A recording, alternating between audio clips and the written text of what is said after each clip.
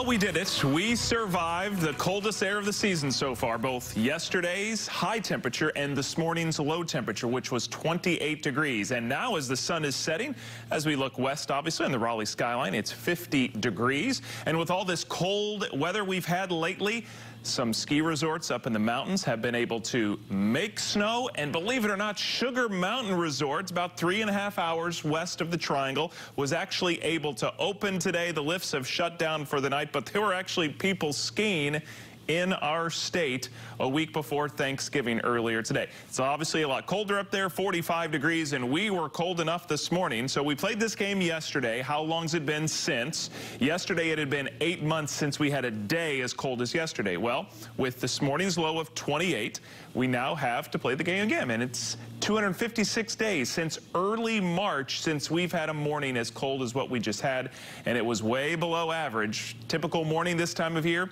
is about 40 degrees, and we're still going to be below that tomorrow, but just not as cold. Many of us right now have already dropped into the 40s, so these nights get cold in a hurry with the earlier sunset. So with clear skies tonight, we'll still be chilly, just not as chilly, down to 41 at 8, dropping through the 30s overnight, winding up at 35 degrees tomorrow morning.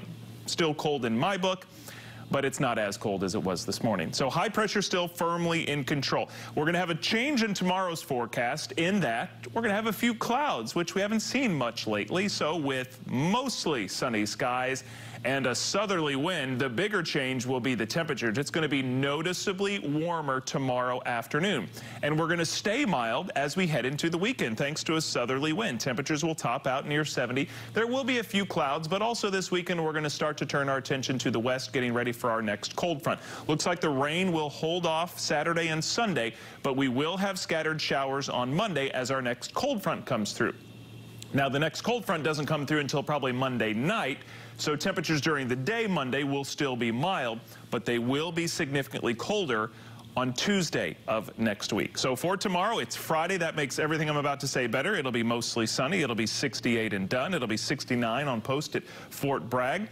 Temperatures, again, some places more than 10 degrees warmer tomorrow. And that means 66 in Rocky Mount, 68 for you guys down in Benson. Here in the Triangle, about 66 or 67 degrees with mid-60s for highs Friday up along the Virginia border. So the cold weather is behind us for a little bit. 67 is where we're headed tomorrow, then up to 70 Saturday, back down to 67 Sunday, all 3 days with dry weather. Then there's our next cold front with a 30% chance of rain and a high of 65 Monday, but we drop to 55 Tuesday. Then we warm back into the 60s Wednesday and Thursday. Wednesday, a decent chance of rain, and now a small chance of rain possible on Thursday for Thanksgiving, but we'll hold in the 60s for most of next week.